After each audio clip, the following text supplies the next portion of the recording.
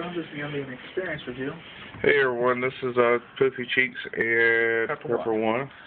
This is my official hotel review of our final stay here at the Riviera in Las Vegas, Nevada. It is a very nice hotel.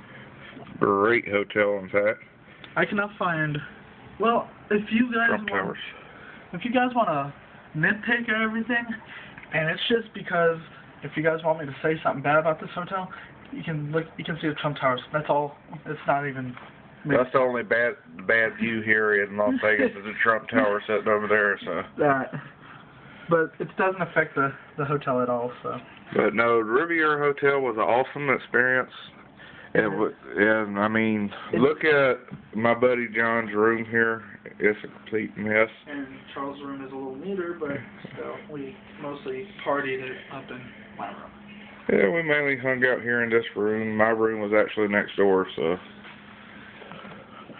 But the room, as you can see, when it's clean and the bed made up, pretty nice bed, but got your telephone, nice little TV,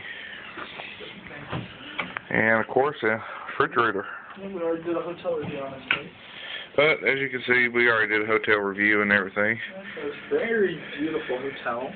And like I said, for the price of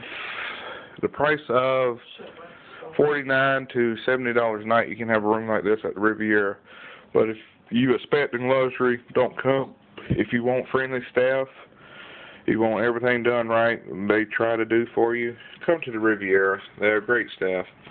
But if you want stuck-up snobs or anything like that, and you actually want to pay $300 a night for a single room, Encore, Wynn, the Bellagio, which, by the way, do not eat the Bellagio food. Trust me on that. The 5th floor knows. The 56th floor, which is also the 12th floor at the Riviera, knows all too well what happened to me. That's later to come in the video, Grapper One, to let you know. But this is Poopy Cheeks, everyone. It's time for me to hit the road and get back to reality of driving on the way to California. We'll talk to y'all later. Bye.